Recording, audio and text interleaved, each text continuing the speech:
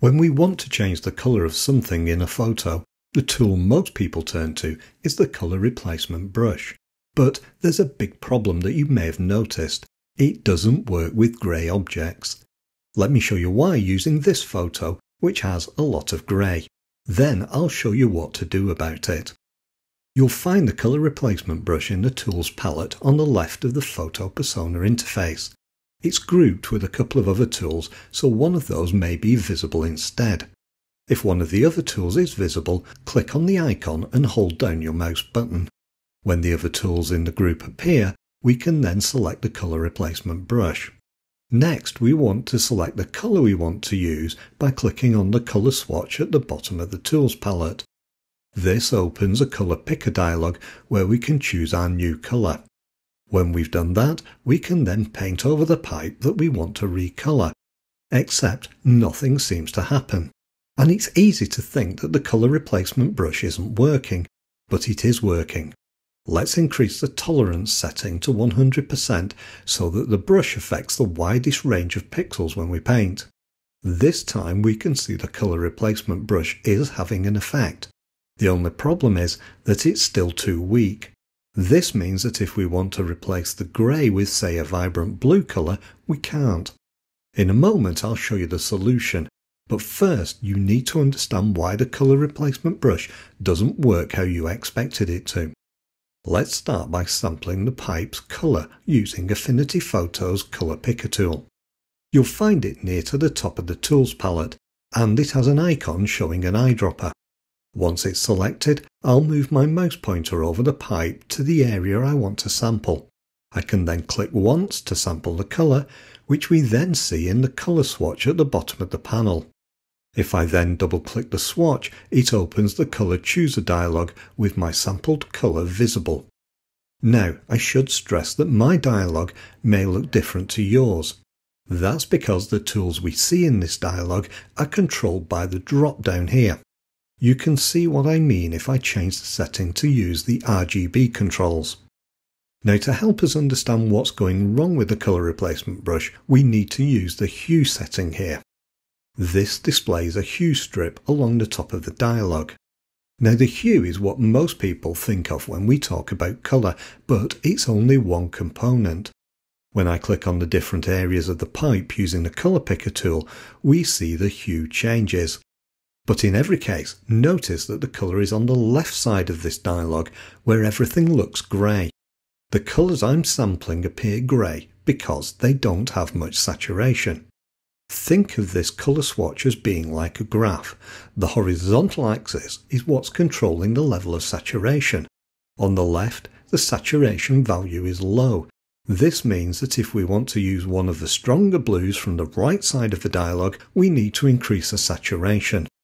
Notice this moves the sample point to the right where all the strong colours are.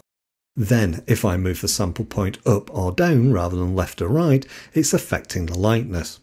But notice something. It doesn't matter where I move the colour sample point on the dialog. It doesn't change the hue. The hue value always remains the same. The only way to change that is to move the hue slider control at the top of the strip. This is the key to understanding what the colour replacement brush does in Affinity Photo. It isn't replacing the colour, it's only changing the hue component of the colour. It doesn't affect the saturation or the lightness. That's why a grey object like the pipe doesn't appear to be affected when we paint over it. But that's also why it's such a good tool for replacing the colour of objects like clothing. Because it only affects the hue, it creates a realistic and natural effect. Now we've got that out of the way, let's look at a way to change the colour of the pipe so that it's a strong blue colour. The way to do that is by using the Recolor adjustment layer. You can add this to the image by clicking the adjustment layer icon at the bottom of the Layers Studio panel. When I click that, we see the different adjustment layers, and I can click the Recolor option. We now see a dialog with 3 sliders: hue, saturation and lightness. These are the same 3 components of colour that we were looking at in the Colour Chooser dialog. To turn the pipe blue, all I need to do is move the hue slider to select the blue that I want to use. This time it's producing a strong blue colour because the saturation is at 100%. If I reduce the saturation to a low value, the colour seems to vanish from the image, and that's what was happening with the colour replacement brush.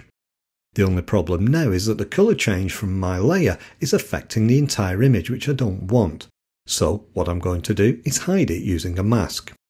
To add the mask to the layer, I'll first select the Recolor layer in the Layer Studio panel. I'll then hold down the Option key on my keyboard. If you're using a Windows PC, that's the Alt key. I can then click on the mask icon to display a menu where I can choose the empty mask option. This adds a mask that's filled with black to the layer, hiding its effect from the image.